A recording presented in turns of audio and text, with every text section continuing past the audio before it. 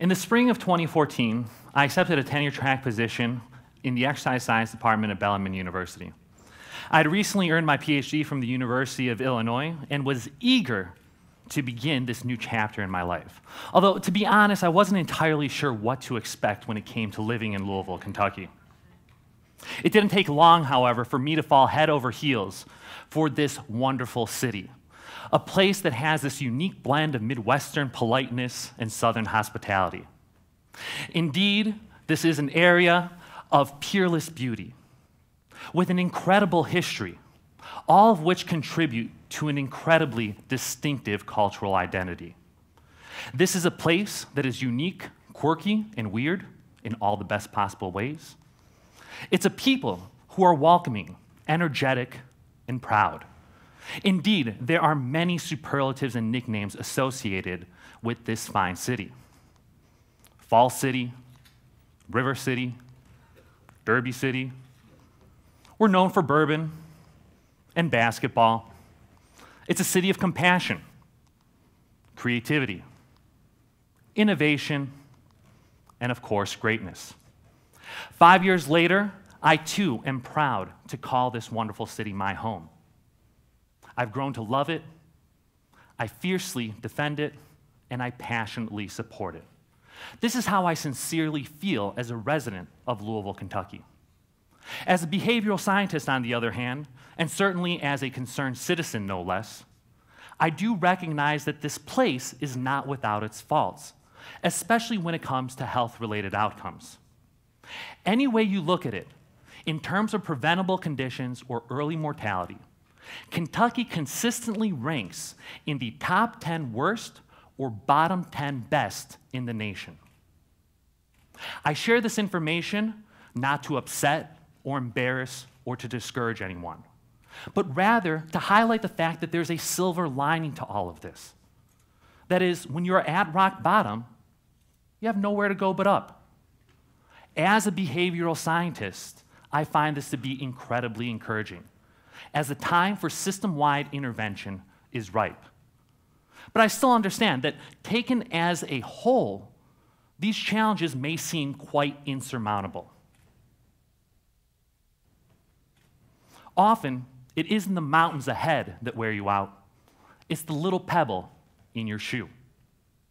Indeed, we can overcome these challenges and improve as individuals and as a society.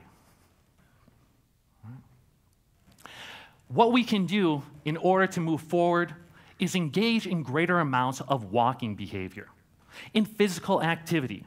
Now, please understand, I'm not selling exercise specifically, but rather more engagement in a physically active lifestyle. And perhaps one of the best ways in which we can do this is via engagement in walking for leisure and transportation. But this city and state greatly struggle relative to leading physically active lifestyles, and we can experience considerable challenges in terms of actual walking. Right? Unfortunately, there's limited to no statewide policies designed to support active lifestyles, which may contribute to some of these poor values or rankings that you see here in front of you today. As a result, it's important for us to further examine our social determinants of health. That is, the conditions in which we live, play, work, and age. How might such factors serve as potential impediments or facilitators to behaviors like walking? Well, if we look at standards for walkable communities, we see that Kentucky falls short in every single category. But has it always been like this? What we see here is an image of downtown Louisville at the beginning of the 20th century. Everything that you see in black here is a building of some sort or a structure. Near the end of the 20th century, things looked quite different. Buildings were bulldozed, communities destroyed, all to make room for the mighty automobile. Here's another image we have, this time downtown, looking south from the Glass Works building. This picture was taken in 1926, prior to urban renewal. This is the same view just 50 years later. Indeed, like many American cities, Louisville has often built for cars rather than people. And unfortunately, it's a trend that still seems to continue today. This is a wonderful illustration that highlights how we've really sort of surrendered this once public space almost entirely to cars, essentially pushing people off to the side, onto the sidewalks. That's if they're lucky to have a sidewalk to begin with. Now, please understand, I'm not necessarily anti-car, all right? But what I do take issue with is the fact that we've historically prioritized the movement of cars over the movement and subsequent well-being of our people.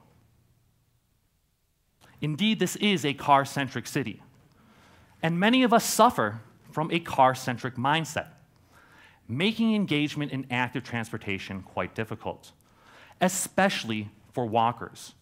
If we do choose to walk, we're often forced to make risky decisions, or we're faced with unnecessary barriers along our way. It's no surprise, then, that Kentucky has been identified as one of the top 20 most dangerous states for pedestrians. But it doesn't have to be this way.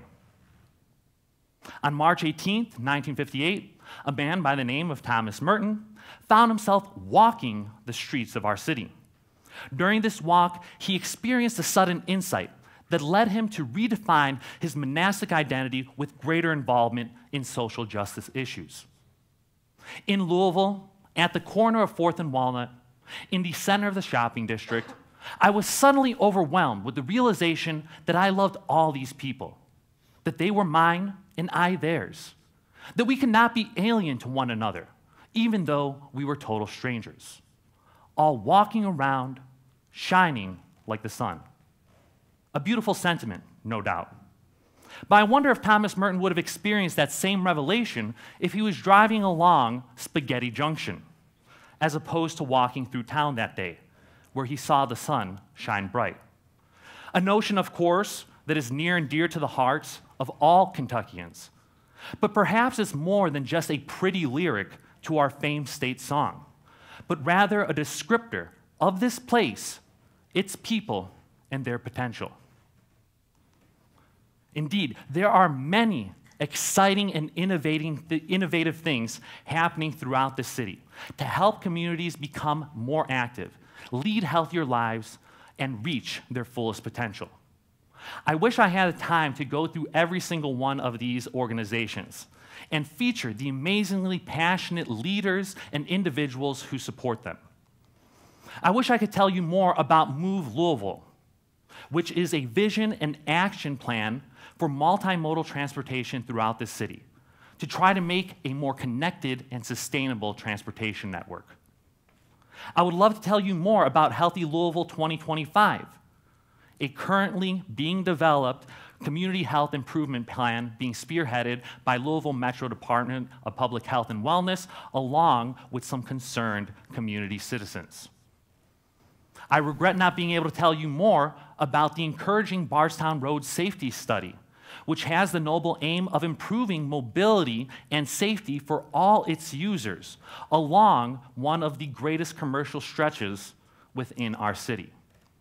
Indeed, there is a lot going on, such as the continued development of the Louisville Loop, a planned 110-mile recreational path that will entirely encompass this city, or the recent completion of the Big Four pedestrian bridge, a former rail bridge crossing the Ohio River that now connects pedestrians from Louisville, Kentucky to Jeffersonville, Indiana.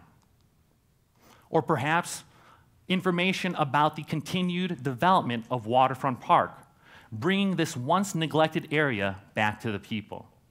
We even have our very own Open Streets program, known here as Cycluvia, trying to promote engagement in active transportation and support economic development.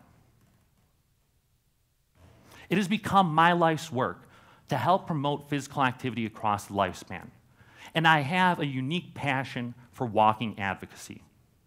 In this effort, I hope to have God on my side, but I must have Kentucky. So on behalf of the walking movement and pedestrians everywhere, come walk with us and we'll show you the way to a brighter tomorrow, starting today. Walking united for what's good and what's right, displaying our passions, our will, and our might. We'll walk for the health of both body and mind, outcomes of value to all humankind. We'll walk for the sick and we'll walk for the poor. We'll walk to engage and we'll walk to explore. We'll defend those who walk so as not to lose sight that basic mobility is a God-given right. So stand on up and answer the call. Let's take that first step forward for one and for all. Thank you very much.